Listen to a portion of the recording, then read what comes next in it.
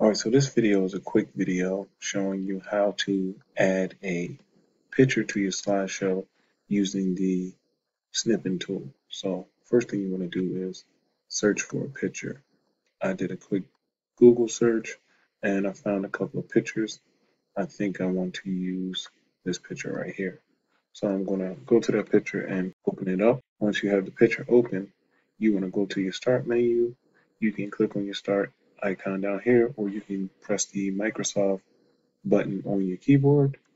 Once you do that, you want to type in the word snipping. Once you type in snipping, the snipping tool should come up. I'm going to click and drag the snipping tool down to my taskbar. So I'm going to pin it to my taskbar here.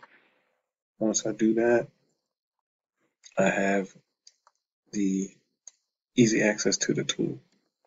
So now, since I have the picture open, I'm just going to click on my snipping tool. You're going to see a couple things. If you notice, the screen went gray when I selected the snipping tool. That's showing me that it's ready to snip. So now you want to take the plus sign or the T and line it up with the corner of your picture. You're going to click, hold your click in, and drag over everything that you want in the picture. Let's just take that right there. Once you have that, you have a couple ways that you can copy it. You can click the copy button. You can go into edit and copy it from there, or you can use the shortcut, which is holding down Control and pressing C.